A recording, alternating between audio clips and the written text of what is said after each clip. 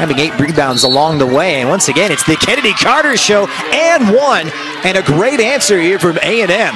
But what a start here for Kennedy Carter, who takes Mignon Moore off the dribble.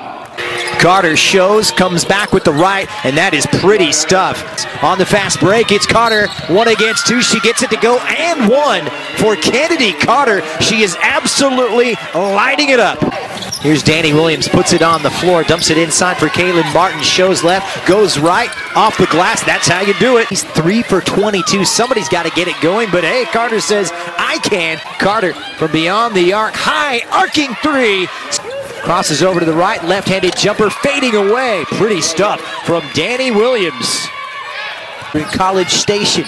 Here's Williams just inside the arc. It drops for her for Gary Blair. And you can see why. She rains down another one. This well over 50% from the field. And Carter sizes it up and hits it. And here come the Aggies.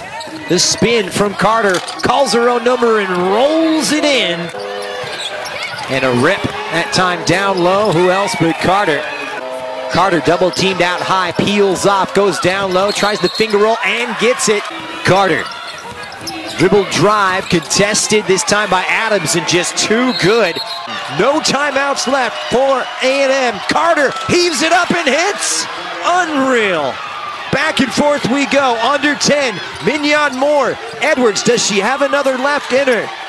The extra pass, Mazik, too strong, tips out Moore, hoists it up, it won't go. And Texas A&M behind Kennedy Carter, a heartbreaker for USC.